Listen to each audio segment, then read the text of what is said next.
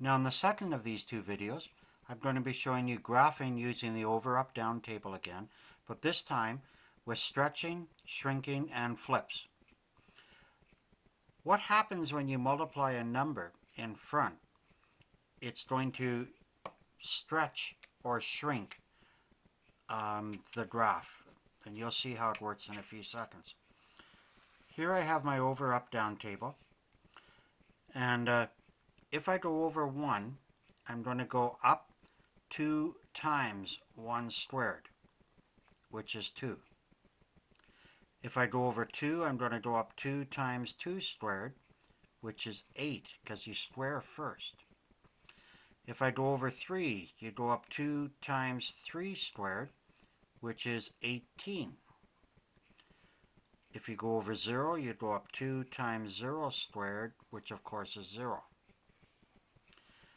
Now if I go to the left, if I go over negative 1, 2 times negative 1 squared is still up 2.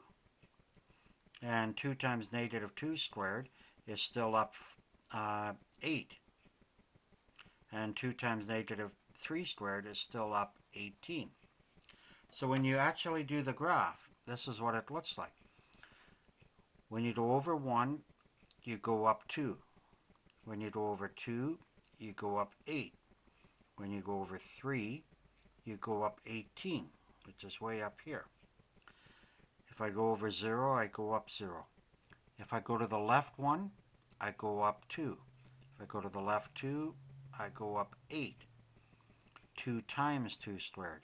If I go to the left 3, I go up 2 times negative 3 squared, which puts me way up here at 18. So this is what my graph looks like. It comes zooming down here. It's a parabola, and it goes zooming up through here.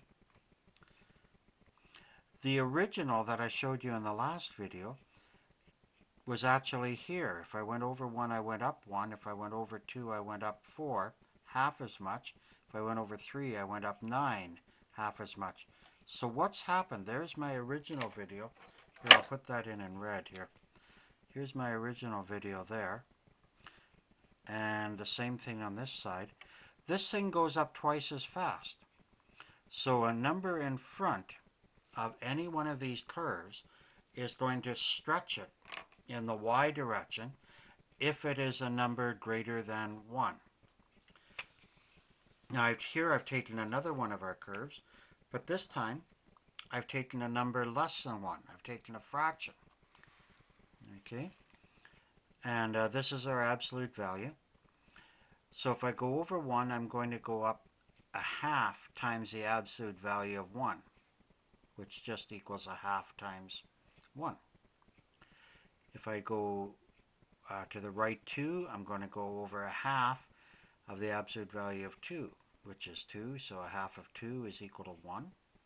If I go over 3, I'm going to go a half of the absolute value of 3, which is equal to 1.5. Now if I happen to throw negatives in here, and negatives here, and negatives here, the absolute value of negative 1, the absolute value of negative 2, and the absolute value of negative 3 do not change. Here, I'll put those in darker so you can see them. I'm still going to go up the 0.5, the 1, and the 1.5. And if I went over 0.5 times the absolute value of 0 is 0.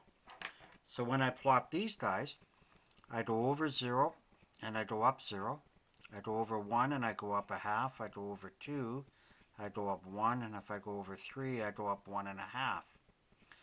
If I go to the left, I go up a half. Left 2, I'm going to go up up 1, and if I go to the left 3, I'm going to go up 1.5. You no longer get your 45-degree angle. You still get a V shape, but the original that I showed you last time went right at 45 degrees, right up like that. So you're going up half as much each time. So this time it sort of shrinks in the y direction. So if a number here is a fraction, it's going to to shrink it in the y direction, the up and down direction. Now finally, what happens if you throw in a negative sign? Well, what you're going to find here is quite neat. If I go to the right 1, I'm going to go down the square root of 1, which is down 1.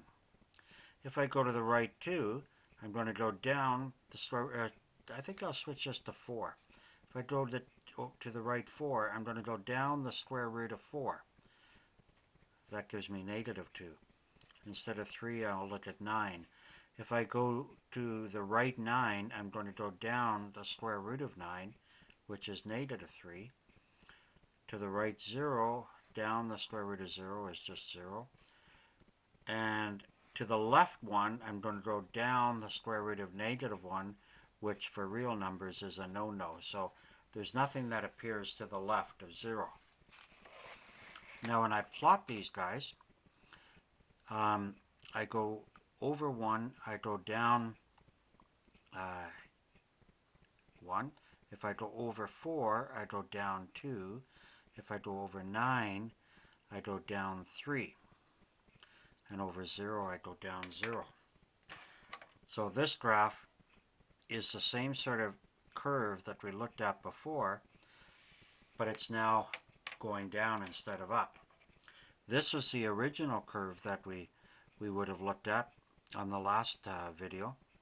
Over 9, instead of going up 3, I now go down. There was the original. So a negative sign merely flips it in the y direction. So anything dealing with multiplying, think of this as negative 1 times that. Anything dealing with multiplying is going to work in the y direction. This number here, it's going to work in the direction of this letter over here, which is y. And it's going to either stretch it if it's a number bigger than 1. It's going to shrink it in the y direction, the vertical direction, if it's less than 1. And it's going to flip it in the y direction if it's a negative. Now we're going to see what happens if we change the starting point, and we'll do that on the next video.